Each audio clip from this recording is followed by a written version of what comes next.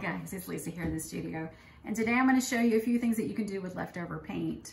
Whenever I paint papers, I always have paint left and I can't stand to throw it away, so I figured out a way to use it all up and not put it in the trash.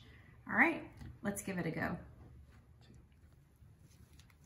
So the first thing I like to do with my leftover paint is base out new papers. These are papers, I call them papers in waiting.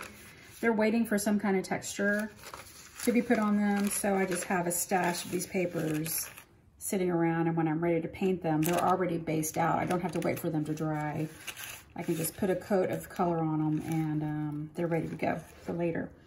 So I have two pieces of paper to show you that on. This is a dictionary page. This is a paper from an adult coloring book. That was all the rage last year.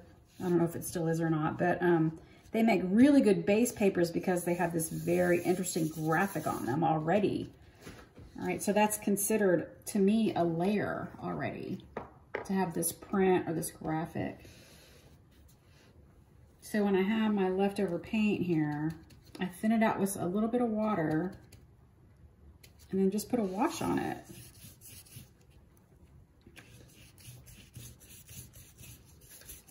I usually use a little bit of a bigger brush than I normally use to collage with when I'm basing out these papers.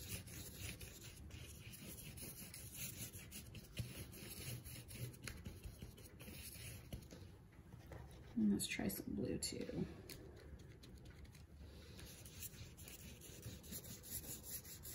Yeah, since I tear these papers into tiny, tiny pieces, sometimes I like to use a couple different colors on one sheet. It gives me more options when I'm going to collage.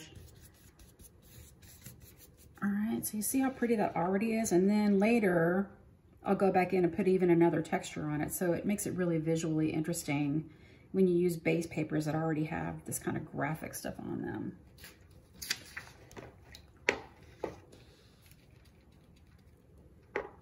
So the paint is pretty watered down. Even if it's opaque paint, if you're using good paint, you can water it down and then they're not gonna lose their vibrancy.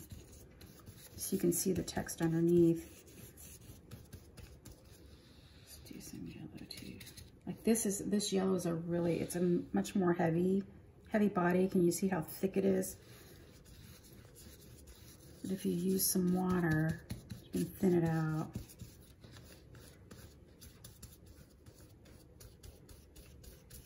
All right, so that's the first way.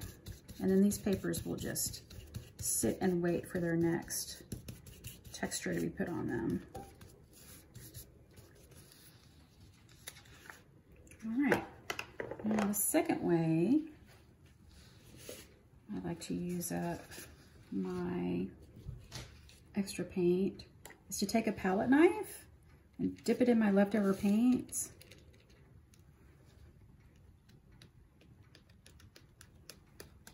And then just tap it.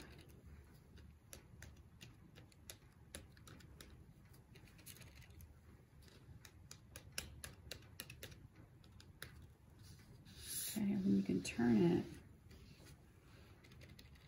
and go to another color.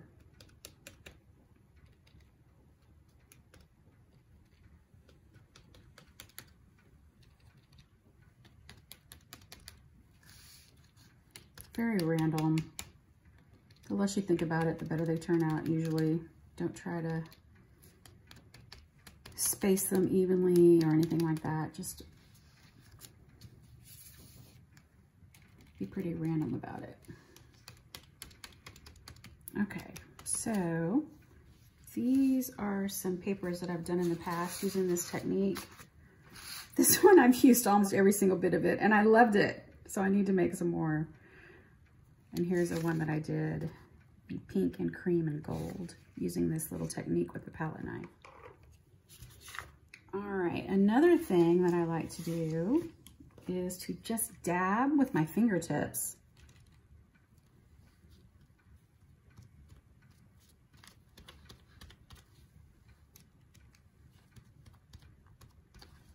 And it really doesn't matter to me if I'm mixing up the paints. So I'm not even gonna clean my hand off in between colors. Okay, so just play around with that technique too. Here's some papers that I've done using that fingertip. Love this one. Has some gold in it. I don't know if you can see the metallic, but it's really pretty. Then you can say you actually have your fingerprints in your own artwork. That's pretty cool. All right, and the last thing I like to do to use that paint is spatter it. And I love to spatter this paint. I use this jar. You can tell this is my glue jar, but I use it to spatter against all the time. And as you can see, I use it often to spatter. So I usually do the spattering last because you're really going to have to water down your paint to get it to fly. So this is a good one to do at the very end when you're almost out of paint. All right, so you make it really, really wet, and then you can just tap it.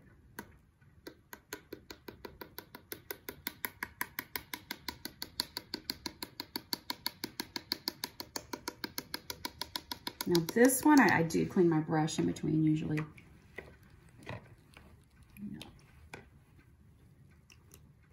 Nice gray water. I've been using that for a couple of days. So this is a thicker body paint. Do you see how much thicker it is than the others? And so you're really gonna need a lot of water here.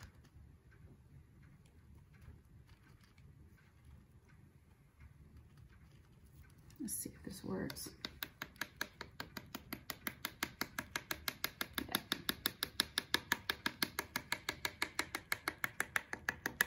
And if you put a piece of paper down on your work surface, you're getting this cast off too, which becomes accidental paper later.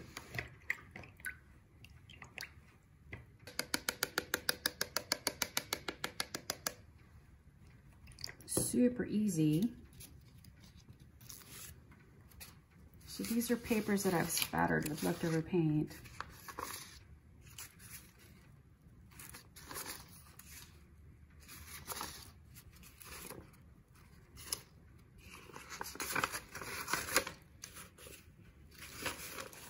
All right, and then if I still have paint left, you can blot it onto your paper you have covering your table.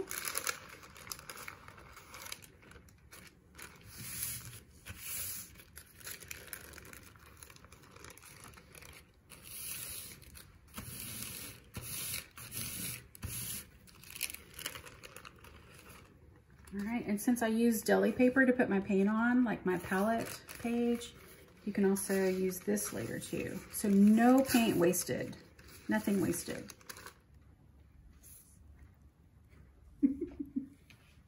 That's my supervisor, Amber. She keeps me on the straight and narrow. My little kitten is always right by my side. So I hope you enjoy those techniques and that you don't waste any paint anymore.